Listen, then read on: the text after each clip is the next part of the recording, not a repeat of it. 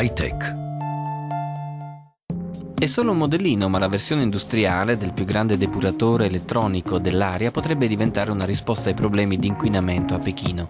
È concepito per aspirare lo smog dall'aria ed è l'invenzione del designer olandese Daan Roosegaarde, che sostiene di aver stretto un accordo con gli amministratori della capitale cinese per testare il suo prototipo.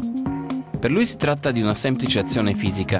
Bobine di rame piazzate nel sottosuolo generano un campo elettromagnetico che aggredisce le particelle dello smog e restituisce un'aria più respirabile.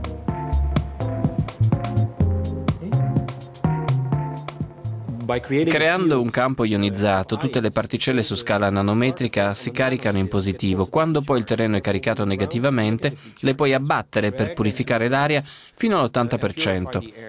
La cosa notevole di questa tecnologia è che è salutare. La si adopera già negli ospedali, è ecologica. Per purificare 30.000 metri cubi di aria bastano 30 watts, cioè l'energia per una lampadina. Of clean air purified, it only uses like 30 watts, which is like a light bulb. Sono tante le megalopoli che hanno bisogno di purificare l'aria, come Pechino. Decenni di industrializzazione selvaggia hanno prodotto un inquinamento ai limiti della sopportazione. Per Roosegaarde, la sua tecnologia può aiutare nella creazione di un corridoio di aria pulita che porterà di nuovo il sole a splendere. La soluzione pensata per Pechino potrà avere un diametro di azione di 50 metri e può creare risultati immediati. L'inventore pensa anche di fare un passo più avanti. Oltre a spazzare questo inquinamento, vuole trasformarlo in diamanti.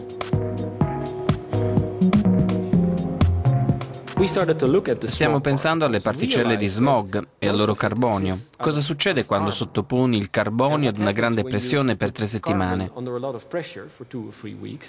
Escono i diamanti. Coglieremo migliaia di metri cubi di smog che potremmo comprimere in una specie di anello e il risultato potrà essere una specie di diamante.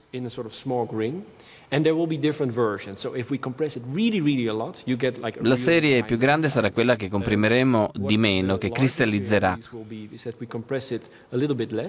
Vi si vedrà ancora lo smog, ma sarà bello perché condividendolo o vendendolo, questo anello di diamante donerà migliaia di metri cubi di aria pulita a Pechino.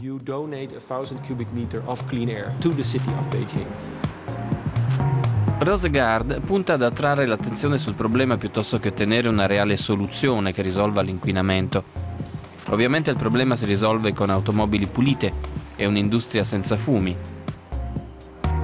Tuttavia la speranza è che il progetto rappresenti un impulso verso i cittadini, anche per capire cosa significa respirare aria pura oppure smog.